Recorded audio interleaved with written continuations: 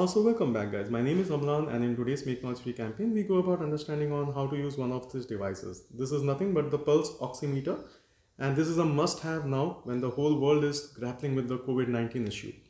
So this helps to know about the oxygen saturation levels.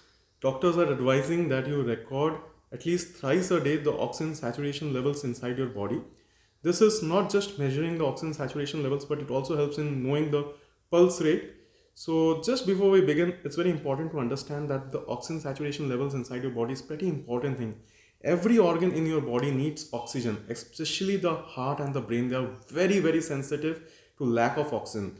So therefore, any time oxygen levels fall down in your body, you may be suffering a medical disaster. So you should have some signals as to what the oxygen saturation levels are inside your body using this device.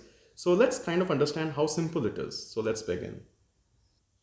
Now, before we begin, it's important to understand that inside the human body, the anatomy says that the heart is pumping blood to all the organs, and inside blood, like the RBC, is responsible for carrying the oxygen.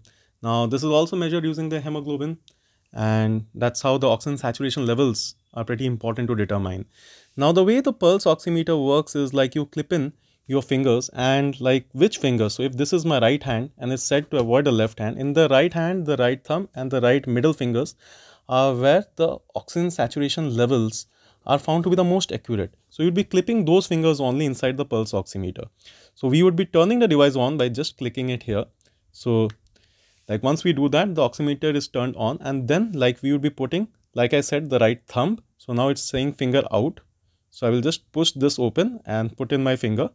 As soon as I put in my finger, you will see that it will start calculating results. So the first one is the SpO2, that is the saturation of oxygen.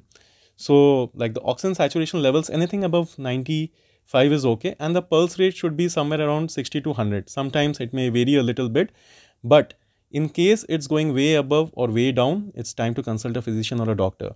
And now in the present COVID crisis, it's pretty important to look at your SpO2 levels, because you may have seen people put up on oxygen cylinders and stuff like that. That's when the oxygen levels are going down. So you don't want that to happen. So you record this thrice a day. So I just did it using my right thumb, but you could also do it using your middle finger.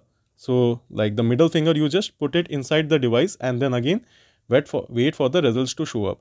Like I said, the arterial oxygen levels are supposed to be the most accurate with the right thumb and the right middle finger.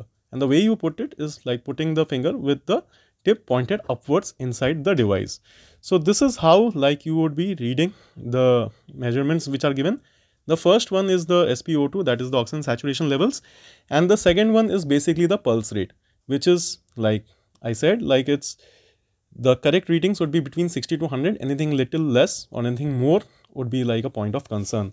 So hopefully this tutorial helps in knowing how to use the pulse oximeter. Please keep one at home and please ensure that this is a working thing. Please don't have like, a faulty pulse oximeter at home. That can be pretty dangerous, because incorrect readings can create more concern than actually benefit the patient.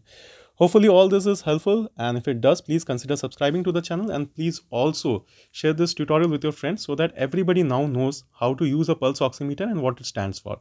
Thank you so much. It's me, Amnan, signing off. Until next time, we meet again.